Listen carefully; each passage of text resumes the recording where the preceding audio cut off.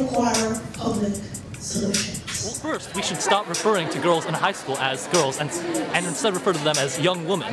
This is something that really is demeaning and it's patriarchal. There we decided that it's important for you guys to get real-world experience. How many of you want real-world experience in your classroom? Let me see those hands.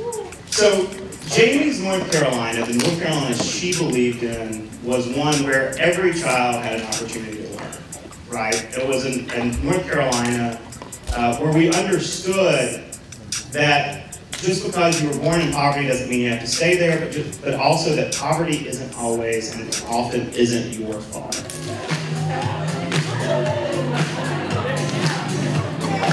Being engaged in government means being engaged at a level that takes you down into the trenches where a lot of policy issues are made. And I'm not saying volunteering isn't important, but we have to take care of ourselves before we can take care of our community, because if we're not stable, then our community won't be.